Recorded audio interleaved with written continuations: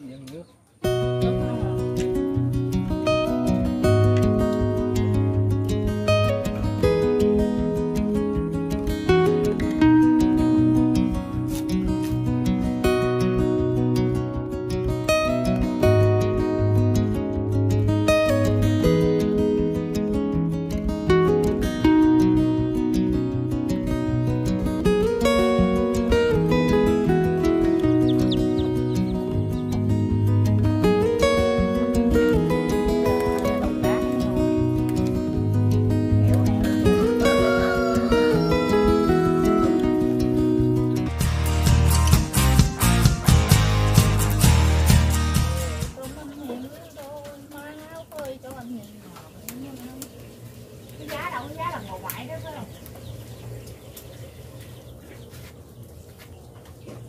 Còn Dung có không chưa lột lợm mắm me có lợp hành không ta đưa ra củ hành á. Bữa ấy gì vậy? Thôi đi khỏi đi. Gì? Ôi đồ cá, ăn đồ cá luộc đây. Ăn nước mắm me, đầu cá luộc nó ăn nước mắm me được chưa? Này ngồi đây nè anh. Đó ngồi đó đi.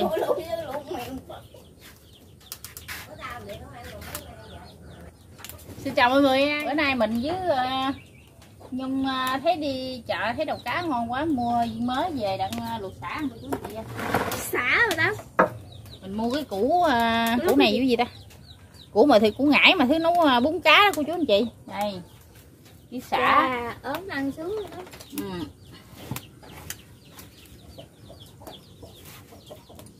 Bây giờ nước nó sôi rồi đây nè, mình để muối vô mới.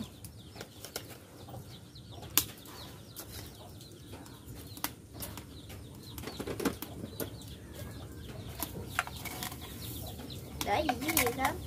Ồ, ngọt. Ngọt muối, miếng cano.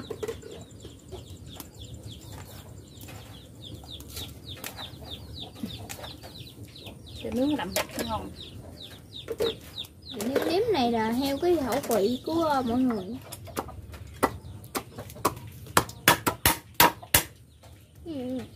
Dằn lắm. Này thơm quá à. Củ này là nấu bún cá rồi nó mới ngon. Thơm. Mình thích ăn gì nhất cái hạn luôn. Ngã bàn ngã ghế. Nhiều được rồi, nhiều quá xả. Nực quá cô chú anh chị ơi. Nực quá mọi người ơi. Vô lò nấu quá. Nãy gì để từ được rồi đó. Để nhiều chí văn. Đây Nhung. Làm hơi củ miếng để ăn nhiều. Nhung này kêu đâm này không mà Nhung không được. Tôi hiểu rồi đó. Cái này đâm này văn. Tôi đưa miếng kia lên luôn rồi.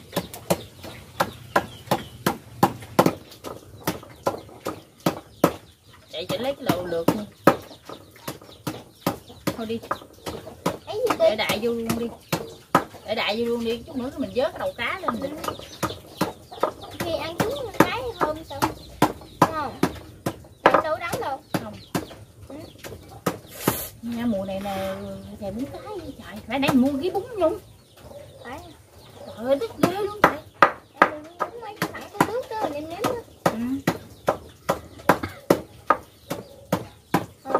Được rồi Tám ơi, đừng nhiễm quá. Để cái này vô cho nó tha cái nước nó ngon, cái bắt đầu mình phải để đầu cá vô ghê chú anh chị.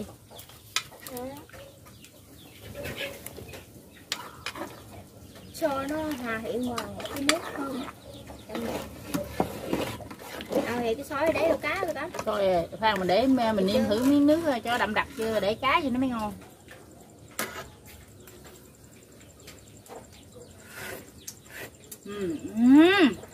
Nhức cái nách luôn. Ngon. Bây giờ để đầu cá vô đi. Nước sôi dữ. Đầu cá cái nồi nó cành không ăn bữa nay chấm mắm me cái nhức cái nách này Nhung ơi. Không ra thèm quá mấy mua ăn nè. Con căng hết đầu cá. Thêm đầu cá rồi. 4 cái đầu cá một cái đi mấy nha. cái? 4 cái. Đứa 2 cái. Đi sức. Rồi đè xuống. Nhất hàng này đụng ruột ngon lắm nha ơi. Xíu cắn một cái đó ha. Chạy chảnh lấy me xuống đây nhưng mà cái me làm mắm me. Cái tô nha. Muỗng luôn. Mình để vô để cho nước nó sôi gì mình mới để đầu cá vô lần cho nó thấm cô chú anh chị, mình nêm cho nó nước đậm đặc đúng ngon luôn.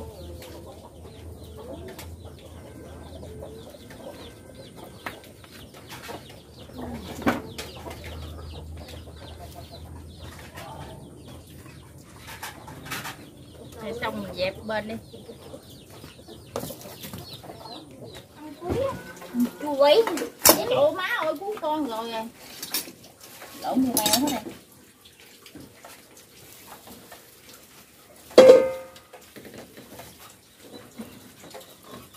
Chồng làm mắm me nhưng mà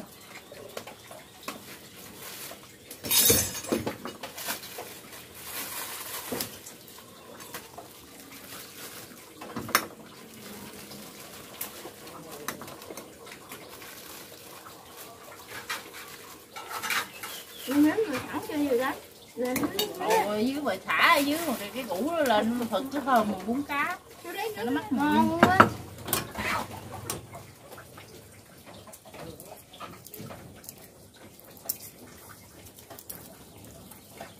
Ở trong chổng còn miếng nước nóng không? Cái nước nóng.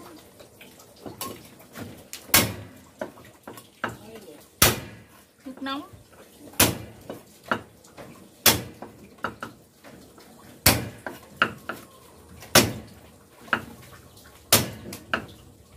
Lâu lâu ăn đầu cá mà chấm mắm me này ngon lắm cô chú anh chị.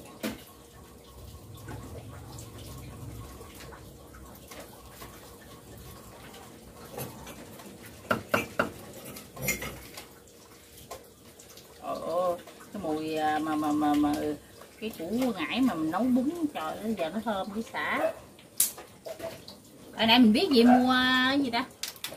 Mua bún về nửa trụng ăn ngon quá rồi.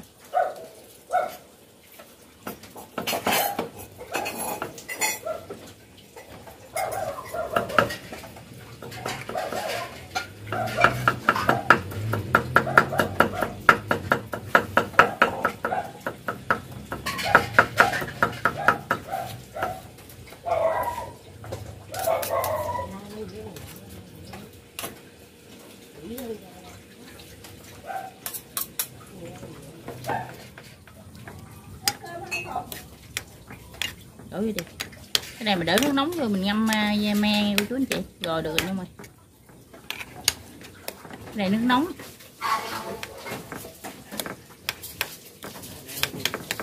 Lấy giùm cho đường luôn nha Nhung.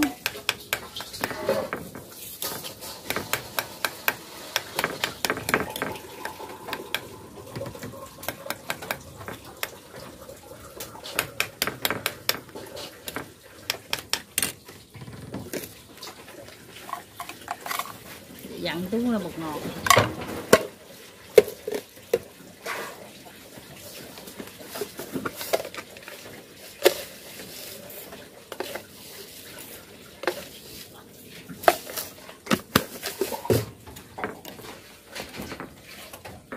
Cái này mình để nước nóng vô đặng cho nó ra me này chú anh chị. Rồi xong rồi ở đầu mình để đâu đó hoàng ở đầu mình mới để nước mắm vô. Chút nữa mình ăn cắt chai nước mắm đó Nhung. Chút nữa mình ăn đầu cá mình chấm vô một cái hay là nó đắt. Bà mớt là đây có chục trái. Ăn gì với Nhung la làng. Thấy Nhung.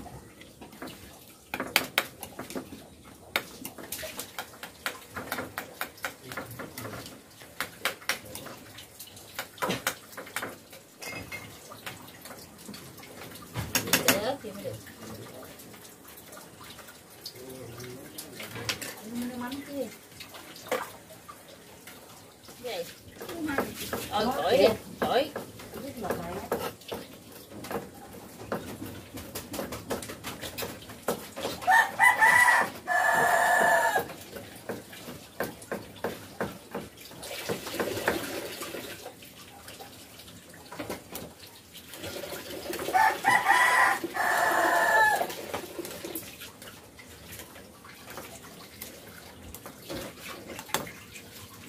Ngon.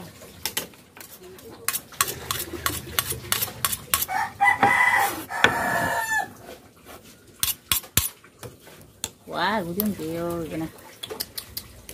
Cái nước mắm gì thì nữa mình ăn với đầu cá nó mới ngon. Kẹo nẹo chứ.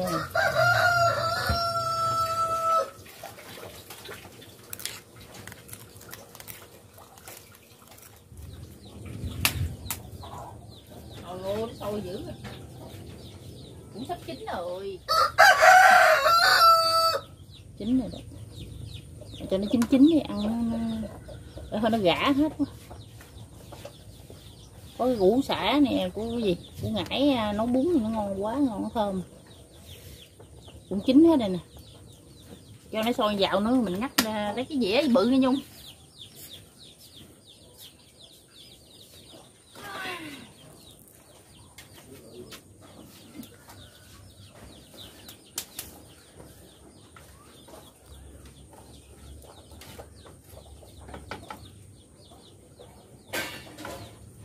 Cho nó chín qua cái lửa này là vừa đó, chín rồi đó.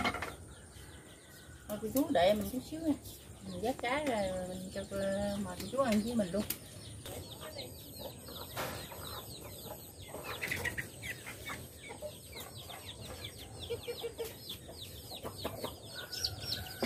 Ôi.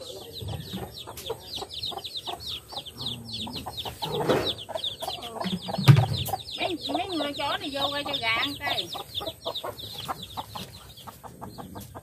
Con mấy con gì con dâu đi về đi dâu. Xuống được có 4 gà.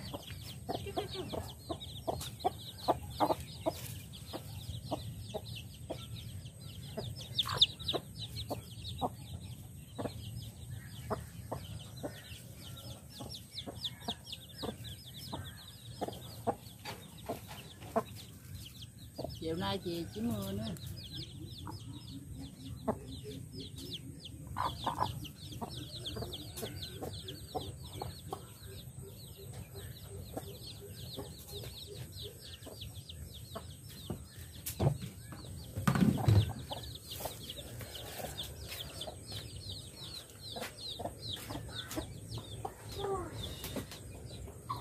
Sôi dữ rồi. Ở đây rửa tay vớt cá.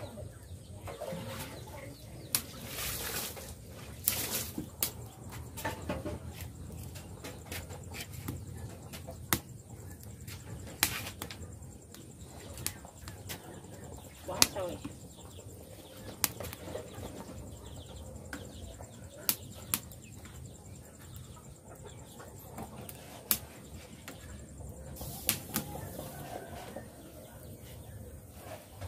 Giờ quá sôi rồi cô chú anh chị ơi. Có tính để cho hết cái bữa này mà sôi quá là cá nó nát luôn à. Dữ lắm rồi. Thôi giờ mình vớt ra đi.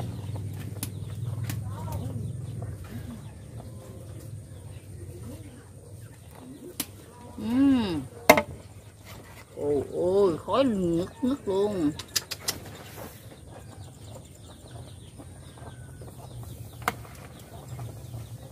Ôi ôi nó thơm cô chú anh chị ơi, nó thơm mùi bún cá.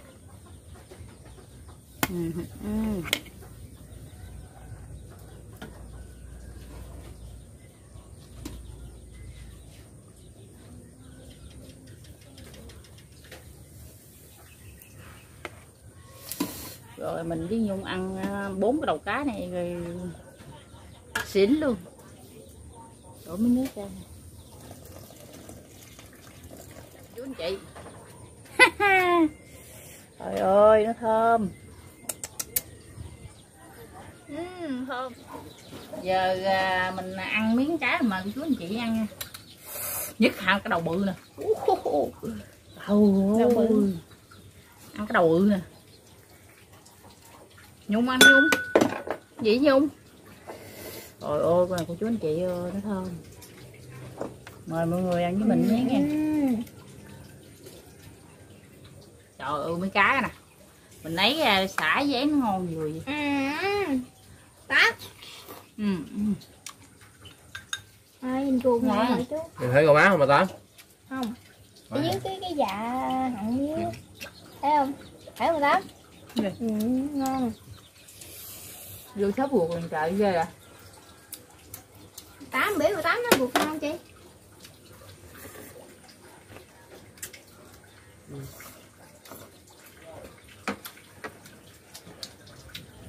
Cái gì cũng ăn tới bên Tắm. Hả? Tô. Tô nè, nó nhỏ.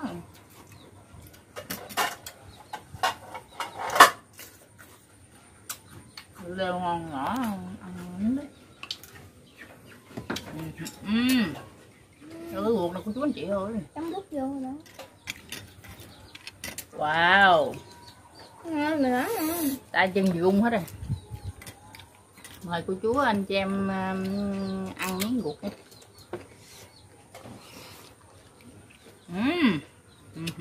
Béo. Có một cái nha. Ngon luôn. Mồi mỏ gì giật á.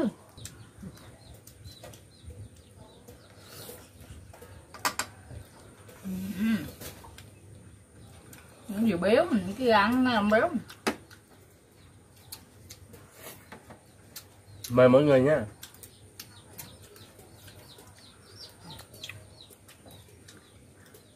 Mời mọi người là đây là caramel. Cái này caramel rồi vô ăn luôn nha cô chú anh chị. chào cô chú ạ. Cảm ơn nha. Cái này bắt caramel ăn, vô ăn rồi.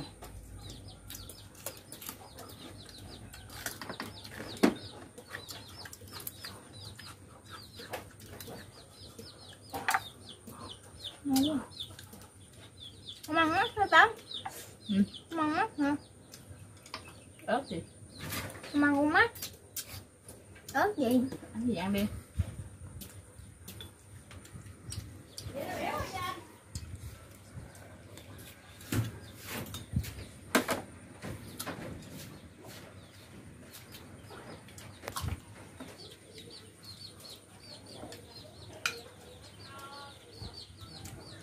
Ăn mạnh vô đi comment. Nhung. Ăn mạnh vô đi. Tự. Cái gì nó thấy tự. Ồ, cái này nó ngon vừa gì. Phải ăn ruột béo. Tôi nói cho em tôi là em rất làm mất đờm. Em được lắm. Rồi em muốn quá được rồi đó nè. Rồi em được. Trời bữa nay quá chỉ mưa mình không có đi Bình trời đâu. một hôm đẹp, bình trời một hôm đẹp đi mưa đâu ghê. Mình ở nhà mình ăn rồi mình đi sợ đi mưa không kịp. Không có lòng của chú không cãi nè. Chú ơi là để lắm. Đi ra.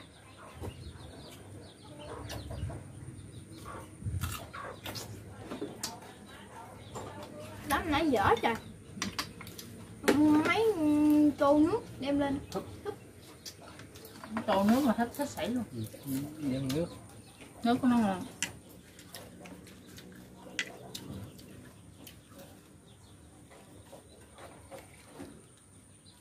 chấm không muốn.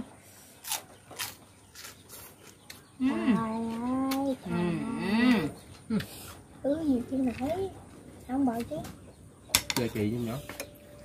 Chơi kỳ vậy. Mọi người cái đầu chứ. Tự vung tay dữ trời. À, còn miếng cà rốt. Nhiều nha. Ừ. Dạ đến xíu nào. Xương rồi.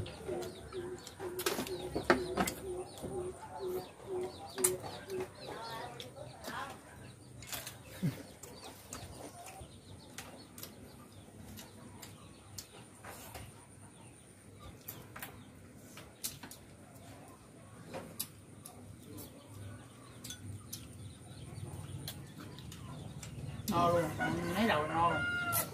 Chị ăn miếng con luôn.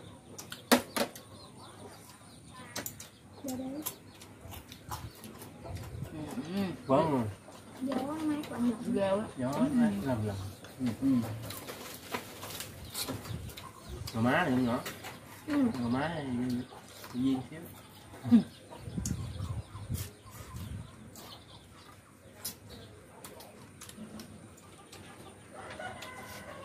Ăn cầm cái đầu nhỏ nhỏ nút.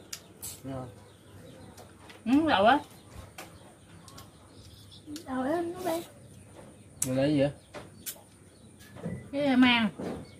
Không phải gò má hả? Ngon nha, cái đó ngon. Không phải gò má hả? Ừ. Phải, mình lụm.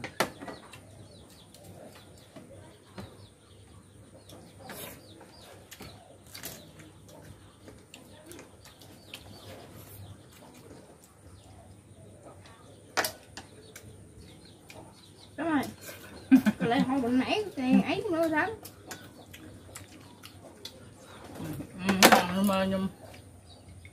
Nhưng đất này ha, nói chuyện nhiều nhiều đi, đâu ăn hết đáng chịu. Ở đầu.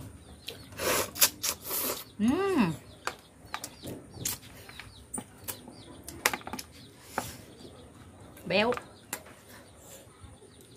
Dạ, vàng bấy nhiêu nữa. 18. Hương 18 đó 18. Cho một má rồi. Nghiệp quá ha, thường dưới chứ. Chỉ chưa?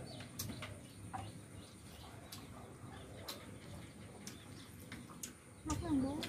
Này béo, ngon. Xuống thượng luôn.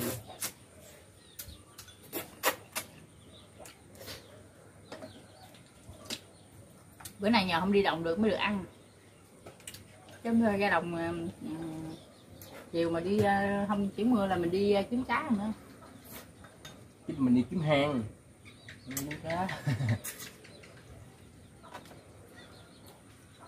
Mình làm cái này luôn không được đó. Làm đi. Anh ấy. Chữa này đi.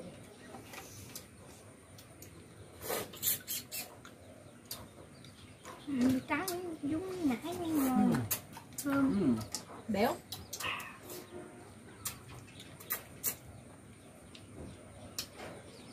Tại mình luộc chung với nhảy bún cô Dũng. Ngon.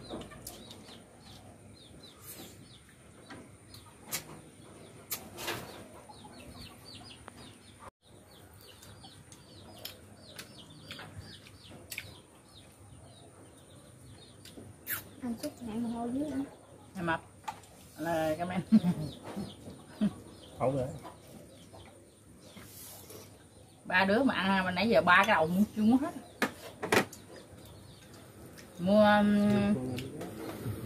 ba cái đầu này mà không là 3 kg cô chú, 4 cái đấy. 4 kg, 3 kg. Cái gần kg luôn. Cá bự. Quá bự. Còn cái chén còn nhỏ hơn, cái chén này nhỏ hơn nè, thấy không? Mà cái đồ mắm nè. Bự hơn tôm. No luôn. Ở luôn. Ở là nó.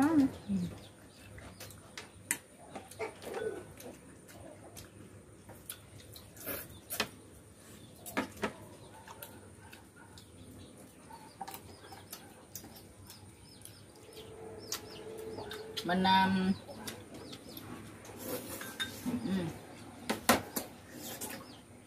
mình lâu lâu có chú anh chị mình thèm á mình mới ăn lần chứ không ăn hoài.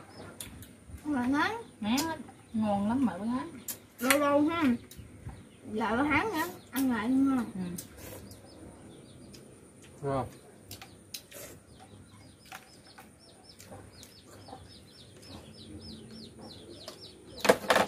Rồi, nãy em nữa. Rồi. Không nổi rồi. Thôi mình ăn cũng xong rồi nghe cô chú anh chị. Còn cái đầu cá này mình chừa cho mình Vinh nghe, tại nếu đi công chuyện này nó không có về ăn được, bởi mình chừa nó hàng ngày mình ăn gì là cũng quá thứ no. Ba đứa mà ba cái đầu là ăn không hết luôn nè, còn nè. Đó. Thôi cảm ơn bà cô chú đã theo dõi clip Tltv. Nếu cô chú anh chị thương yêu thì nhớ đăng ký kênh, bấm chuông để mình có động lực ra clip thật hay ý nghĩa cho cô chú xem nha. Còn bây giờ mình xin phép bỏ chú mình bye bye nha. Bye bye mọi người.